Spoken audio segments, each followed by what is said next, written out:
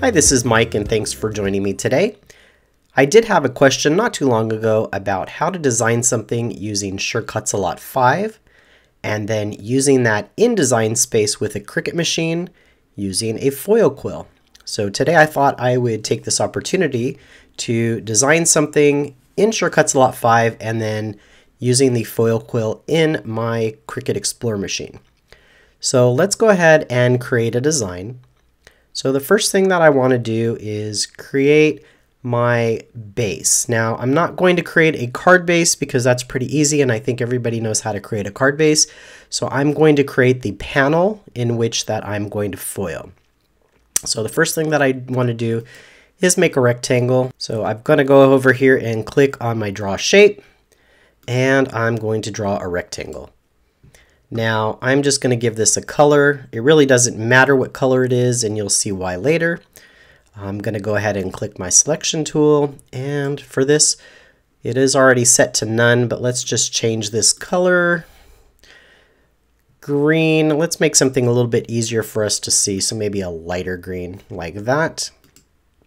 That looks great. And stroke, I do not want a stroke on it. Alright, so the next thing that I need to do is to make this the right size. So if I click on my position and size tool over here on the right, now normally my cards that I make are 4 1/4 by 5 1/2. So for this card I want to make a panel, and usually I make my panels anywhere from 1/8 of an inch to 1/4 of an inch smaller. So for this one, because my card base is 4 1/4 by 5 1/2, I'm going to make sure my proportions is unchecked. And so for the width, I'm going to make that 4. And for the height, I'm going to make it 5 1/4. And I'm going to hit enter. So this is going to be my card base. Now what I want to do is I want to lock it. So if I go ahead and click this little tick box right underneath the lock icon, my layer is locked and I can't do anything to it at this point. And so basically I'm going to leave that there as we work so that this doesn't move. Alright, so the next thing that I want to do is create some designs. So let's go ahead and create some designs. I'm going to make a Christmas card. So if your library panel is not open, you can go to Window and Library. And I just happen to have this one selected, but you have all of these different shapes in here, or you can create your own. I am going to use the Christmas tree. And I'm going to, if you can see, I have my little arrow. If I hover over the corner, it's a double arrow, which means I can resize it. I'm going to hold my Shift key and make that bigger. And I'm going to put that approximately here for right now. And I think that's all the shapes that I want out of this, so I'm going to close that to give us some more room. And so the next thing that we need to do is I want to fill this with something. Now there's a couple different ways you could fill it, and let me show you one way really quickly. If you go up here to the effects window, let's highlight this, make sure that your selection tool is on and your object is highlighted. You can go to effects and you have all of these different options up here. So if I did a lattice, you'll see what a lattice does, and if I click preview, you'll see that it puts a lattice in there. This kind of really doesn't look good, but you can, play around with the settings, click preview, and that actually doesn't look too bad. So there's different things that you can do with the different effects within Sure-Cuts-A-Lot. For this one, I've already kind of planned on what I want to do, so I'm going to turn that off. And I'm going to go back over here to my shape window, and I'm going to actually do a spiral. So off to the side, I'm going to create kind of a small spiral. And I'm going to take my selection tool, and I'm going to move it right about in the center here. Now on a Mac, I'm holding the Option key. If you are on a PC, you're going to use the Alt key. You can hold that key and drag, and it will actually make a duplicate. So now I have a duplicate here. Move this off to the side a little bit. Again, I'm holding my Option key on a Mac or an Alt key on a PC and dragging. Now you can see I have two. Same thing. I'll adjust these in just a second. Just kind of want to get these open or copied. There we go. Maybe 3 I don't want there, so I'm going to click that and click the delete key. And just kind of line these up. And I think that looks kind of cool. That doesn't look too bad. That looks like a pretty cool decorated Christmas tree.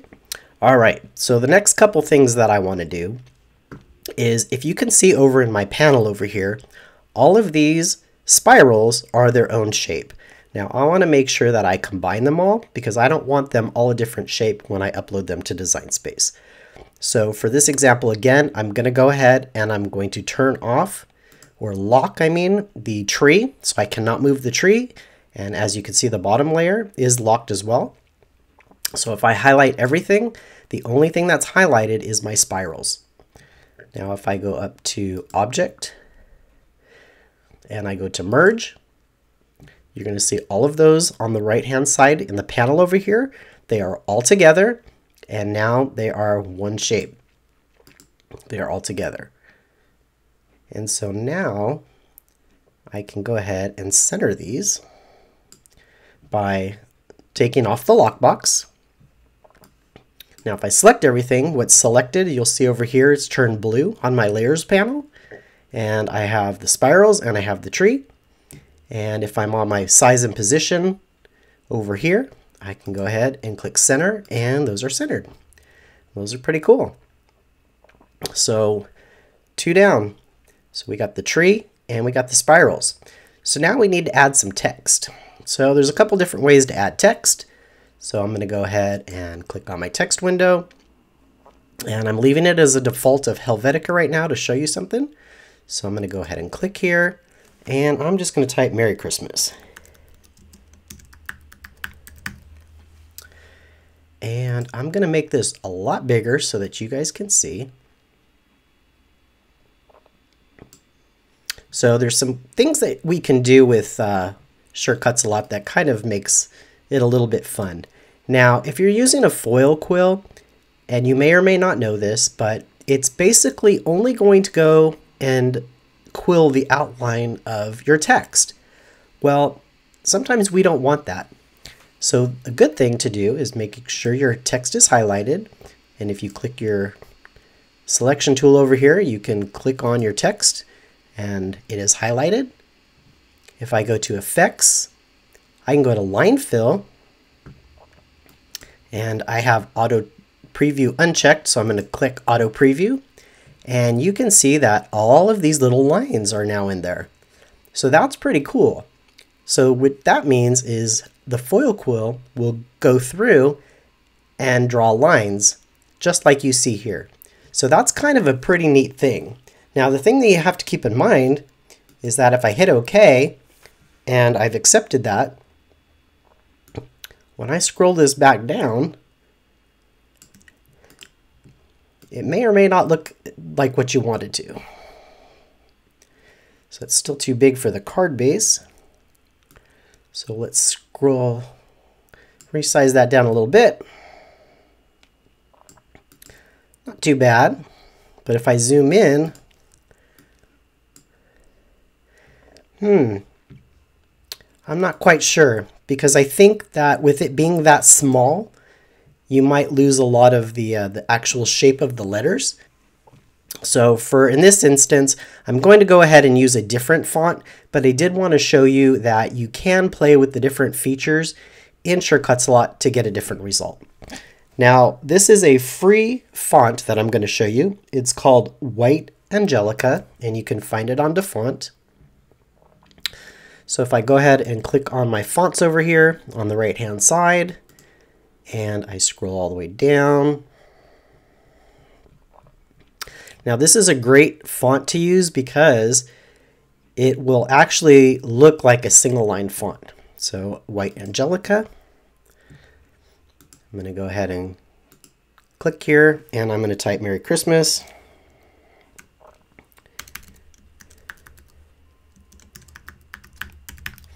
Now you can see that it it still does have an outline, but because it's a very small or thin outline, when it's done writing, it really looks really nice.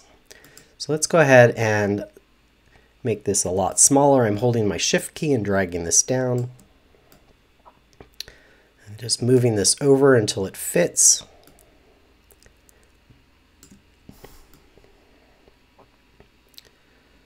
Yeah, it looks a little better. Make it a little bit bigger at this point.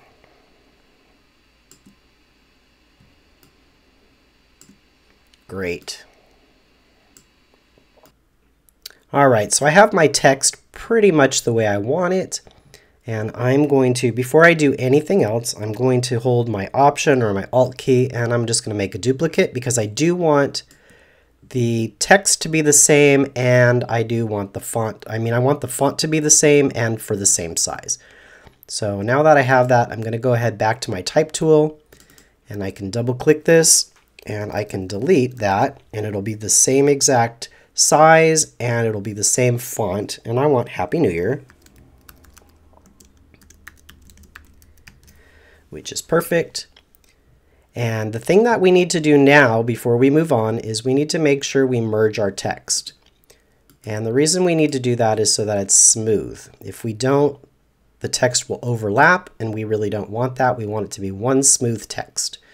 I think we've talked about that in another tutorial, is if we didn't do that and we were doing vinyl, the vinyl would cut out and overlap the letters. So if we click that and we go to Object and Merge, and we go ahead and click that, and we go to Object and Merge. Okay, perfect. Now we want everything centered. So let's lock our tree.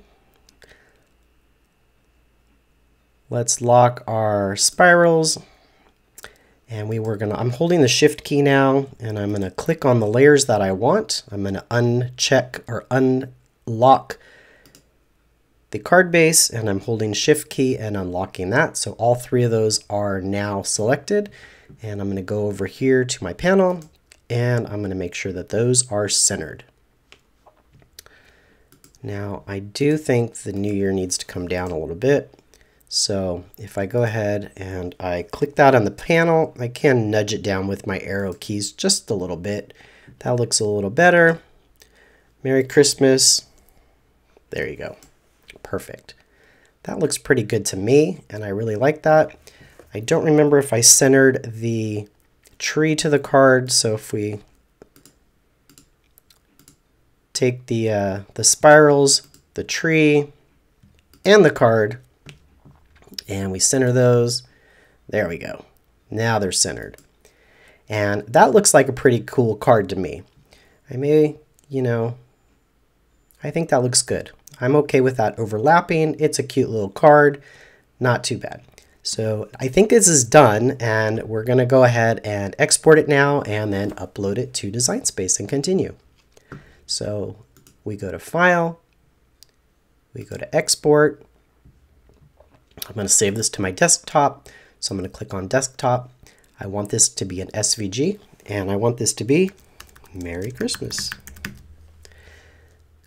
I'm going to click Save, and by default, because I have Design Space Compatible checked, it's automatically a 72 DPI, and OK.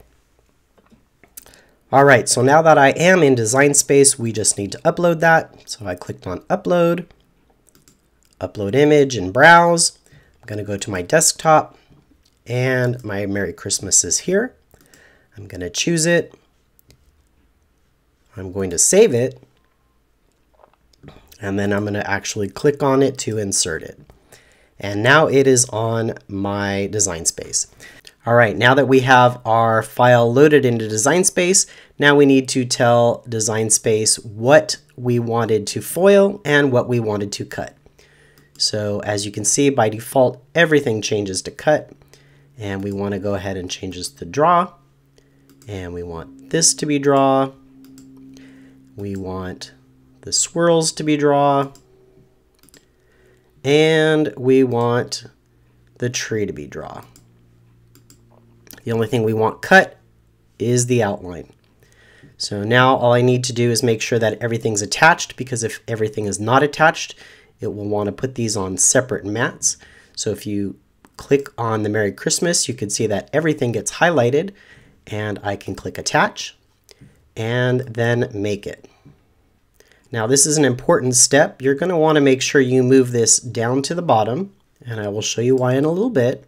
And I'm going to make reference of where my design is going to foil. So this is about 6.5 by maybe 4.25. So I want to make sure that my foil covers this entire space here so that I can get that foiled. And I will go ahead and click continue. When your machine connects, you're going to want to make sure you leave the cardstock to whatever cardstock that you're using. So I am using regular AC cardstock, so I do have this set to cardstock today. And now I'm going to go to the machine and continue this on. All right, now as you can see, I did put my foil down and it is covering my design completely. And I'm going to load it into my machine and let it go. And I'll meet you back when it's almost done. All right, now we're just finishing up with the foil process, and I will show you why we moved the paper and the foiling to the bottom of the mat. So once it is done foiling, it will push out the mat, and at this point we're going to want to hit the pause button before it starts to cut. And the reason why we put it to the bottom left is so that we could easily remove the tape. Now if we left the design at the top, it would be a little bit more difficult for us to remove the tape and the foil, but putting the design and moving it down on our mat makes it a lot easier to remove all of that when it's time to remove it. So now that I am removing all of my tape, all of the foil, you get a little bit of a sneak peek of the cool card or the card base we're making. And now I'm going to go ahead and click the pause button again to resume it. And now this is where the cutting starts, and you'll see the foil's been removed and it cuts nice and cleanly. If I would have left the foil there, it would have made a little bit of a mess and I might not get a clean cut. So I am going to unload my mat and I am going to pull that off and let you see the card or the card base. And there you go. Super cool. Thank you guys again for joining me. Please don't forget, if you click the subscribe button as well as the bell icon located on the bottom right of your screen, you will be notified and alerted whenever we upload new content. Until next time, have a great day.